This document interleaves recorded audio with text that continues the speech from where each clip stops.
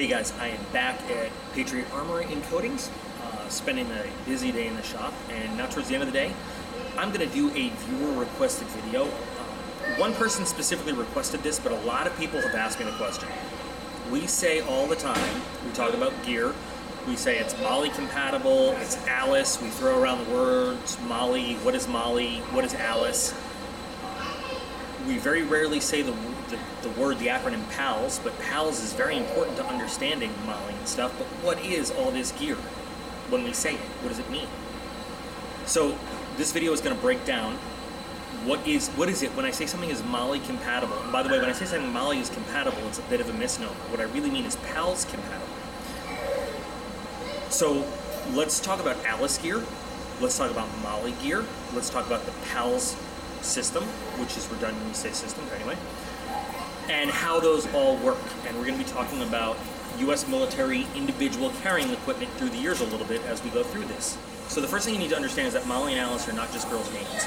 MOLLE and Alice are two specific load-carrying systems. There is no one piece of gear that is MOLLE or is Alice. So MOLLE actually stands for Modular Lightweight Load-Carrying Equipment. That was introduced around 1997, didn't get really popular and really widespread throughout the military until about the early 2000s. There was kind of a transition period between Alice and MOLLE. Alice came before it, where you started to see sort of a hybrid between the two, and MOLLE now has kind of taken over. MOLLE is based on the PALS system, which again, to say system is stupid because PALS actually stands for the Pouch Attachment Ladder System. That's that system of nylon webbing you see on modern gear. So yeah, I have a plate carrier with the modern PALS / MOLLE compatible that we're going to look at. I have a bunch of Alice equipment. I have some, again, MOLLE compatible, but really we're talking about PALS compatible pouches and stuff. We're going to look at it all and how it goes together. Alice is the generation, when I first came in the military, that's what everything was. All-purpose, lightweight, individual carrying equipment. I swear, I think the military says, here's the word we want to use, now find us an acronym that fits it. Alice was in use for a long time, and Alice took over from the M1956 series, which basically was just like Alice, uses the same attachment clips, but the big difference was the M1956 series stuff was all canvas. Alice switched to nylon, but a lot of the same pieces. Like I said, the same attachment clips.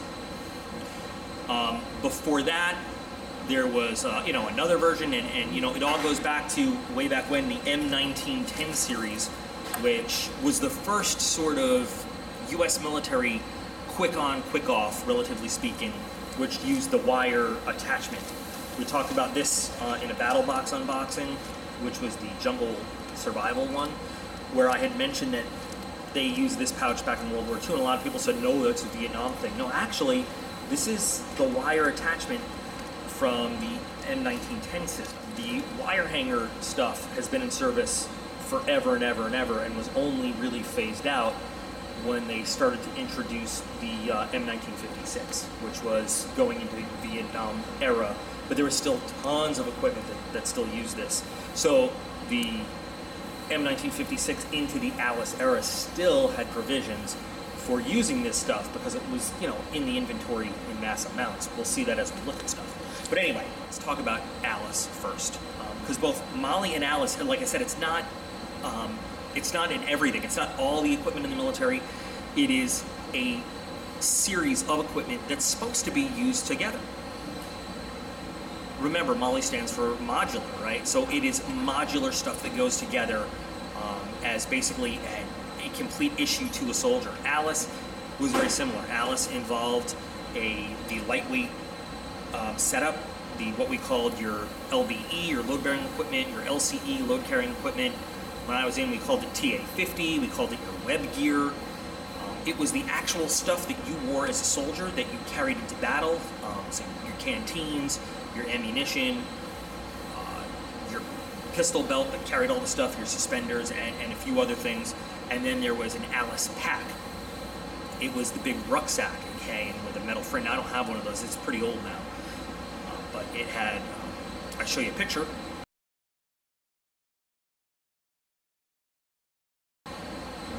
Okay, it had a big frame. It didn't have a lot of individual compartments though. Alice is still usable gear, and a lot of militaries and paramilitary forces around the world use it. It's just, I'm going to show you why MOLLE using the PALS system is a little bit easier and more efficient. So to start with, and this is not, I had to order a new one. Those of you who are actual veterans will recognize an OD green plastic clip.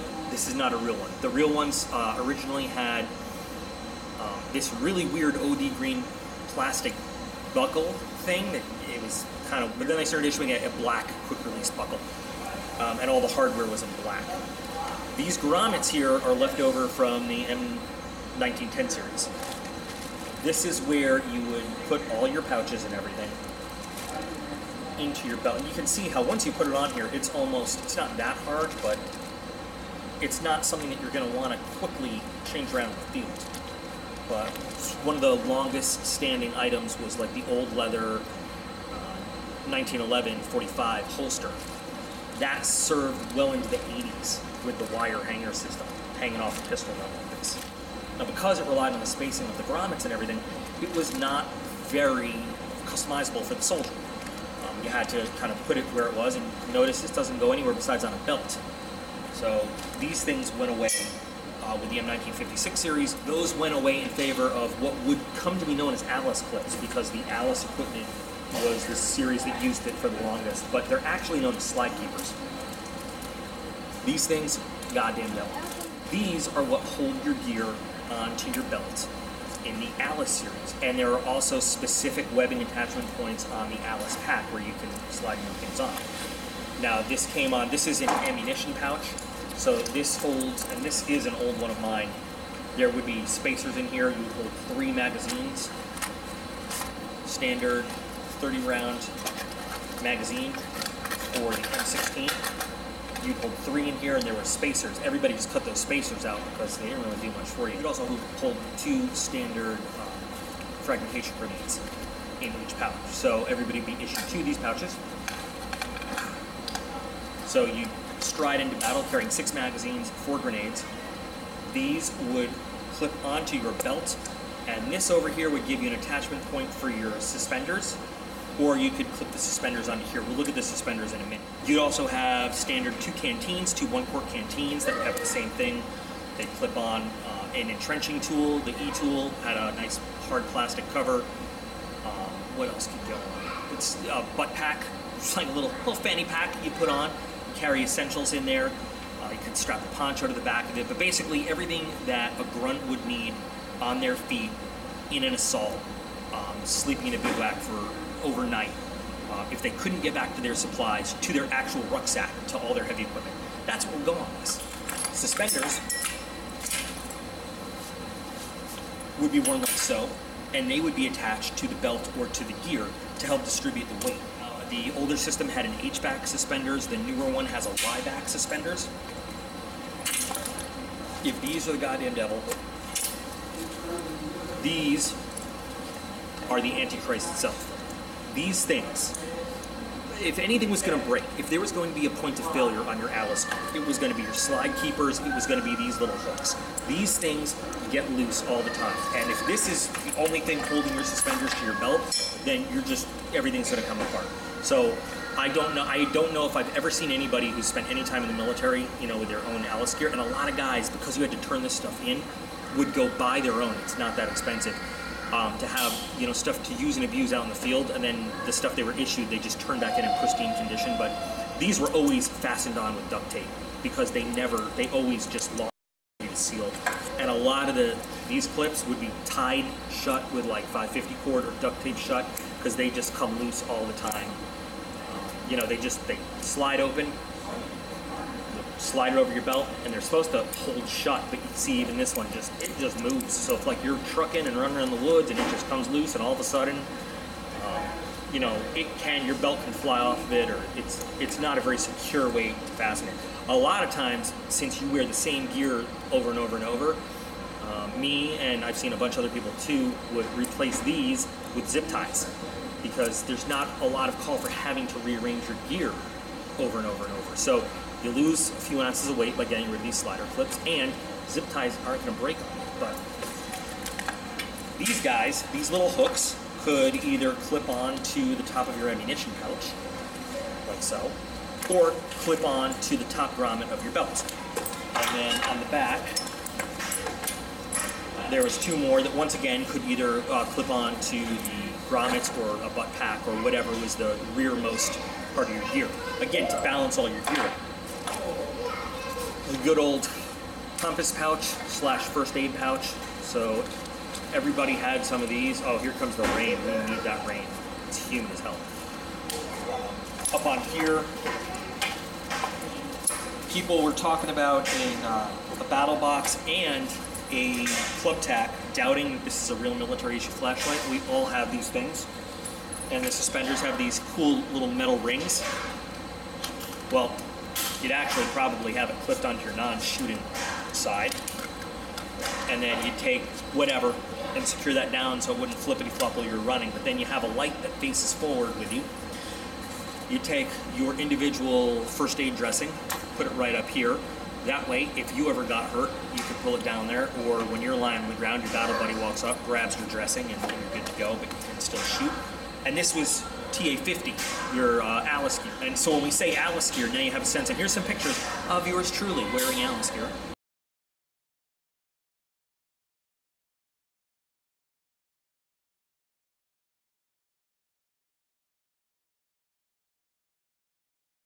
And there was like a standard Alice setup. But, you know, because of some of the problems with Alice gear, it lacked some of the ability to be fully customized, and because of some of the problems with the metal gear, that's where MOLLE came about. And that's why we switched to MOLLE. Now, here's another picture. You look at this one, and this is me again.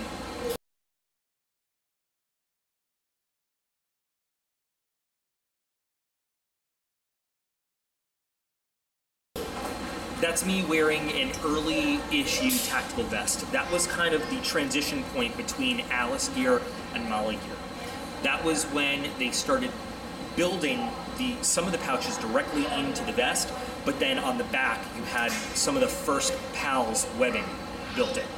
Now PALS really simply is horizontal webbing, 1 inch wide, and there's mil spec, you know how big it is and everything. And that allows you to attach other stuff to it. And this right here is a great example. So PALS is set up so that the horizontal strips match up, and you basically weave a connecting strip in between the horizontal strips. So the strips match up, and if this is going to connect to my vest, you know, you just weave this in and out of vest strip, pouch strip, vest strip, pouch strip, whatever, and connect them. And it is not fully customizable because you're still slaved to where these strips are, but you have a lot more freedom to position things than you did with the Alice. And that's when we started seeing, rather than, that's some good rain. With the introduction of MOLLE though, which is really the introduction of PALS, okay, so remember MOLLE is a specific collection of modular pieces. PALS is the webbing system that makes it all possible. So with the introduction of PALS, which the MOLLE system is based on, that's when we saw a shift to say we no longer need a specific load carrying setup. We can put the load carrying onto the actual body armor that troops have to wear anyway. And when I was, again, in the Army younger, we had flak vests. We did not have full body armor vests. We didn't wear hard trauma plates. It wasn't a thing that we had to do. We would wear fragmentation armor. We would wear armor that would protect us against grenade fragments and explosive fragments, part of the personal armor system, ground troops, which was the Kevlar helmet, which was the vest that was, you know, it was not bulletproof. It was not supposed to be. And it was kind of lessons learned in Operation Desert Storm leading up into Operation Enduring Freedom, Iraqi Infinity Dawn. Like, it was not common for individual soldiers to wear body armor to that point. We didn't do it until fairly recently. And NATIC Research Labs, by the way, an Army agency, developed all this stuff, and then basically gave the contract to individual companies and said, hey, we've got this great invention, now we want to buy it from you, make it. I don't know what's up with the arm, but anyway. So the PALS system said, anyway, so PALS, the webbing, was able to be thrown on stuff like your body armor plate carrier directly. So you no longer needed a belt and suspenders to carry all your pouches, because now you have your body armor that you have to wear anyway. You might as well just throw all your pouches directly onto it. In situations where you don't have to like wear the massive weight of ceramic trauma plates, they have what they just call a chest ring, which is basically just a lightweight PALS setup. It's just a nylon shell that's covered in PALS webbing that you can connect all these same pouches to, and all the same gear. So where we're at now, when we talk about MOLLE, and this is why I said people really, they throw the term MOLLE around way too much, because MOLLE only covers, it's almost like, think about like a proprietary term. It's like calling anything that's cola Coke, right? Coke is a product line. Cola is a type of soda, right? MOLLE is a specific line of equipment. So things might be compatible with MOLLE, but they're not MOLLE webbing, and they're not compatible with the MOLLE itself. They're compatible with the PALS webbing that MOLLE uses to go together. So we see stuff like, this is the sheath to a Tops Buck rescue knife. It says MOLLE compatible. What they really mean is it's PALS compatible. It gives you the webbing to attach to the PALS webbing so that you can wear it with the equipment. That is the MOLLE equipment that is standard issue to most service members in the United States military. Note that not every single service member wears MOLLE equipment. It's just the prevalent issued stuff. Now this is my personal plate carrier. I, had military issued interceptor body armor vest, and the new, advanced whatever. I can't remember all the names for all the stuff they issued me. But this is the one that I chose for some other stuff.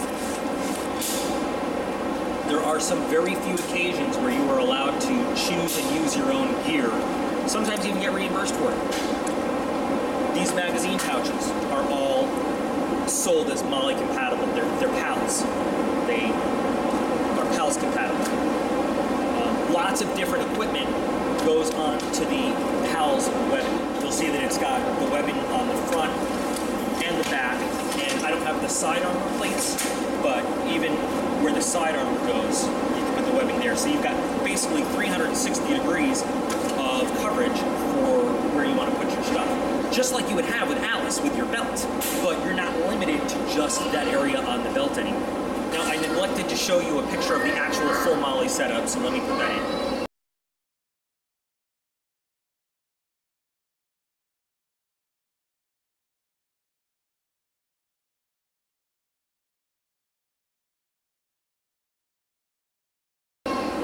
And you see it comes with, your actual, like, a vest, attack vest to carry stuff. It comes with a full pack, and, you can split that up.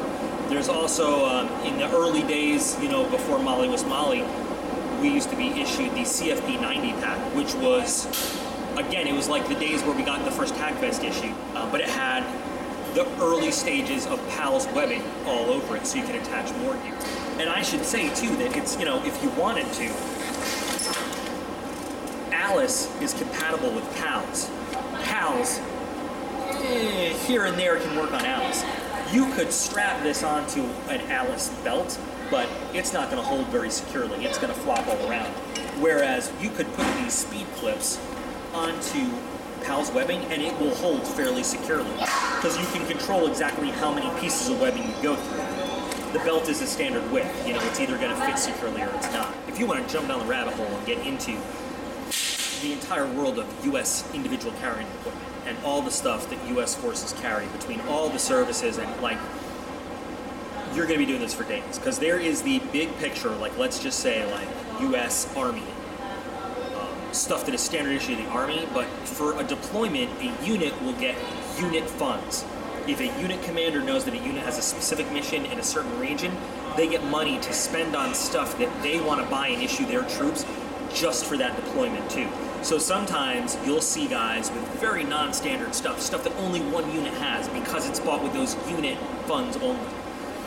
So when we talk about what is military issued, you'll see some wild stuff that people are carrying, but yes, technically it's not like it's not from a military warehouse somewhere, but it is issued to them by the U.S. military. So you know, it can.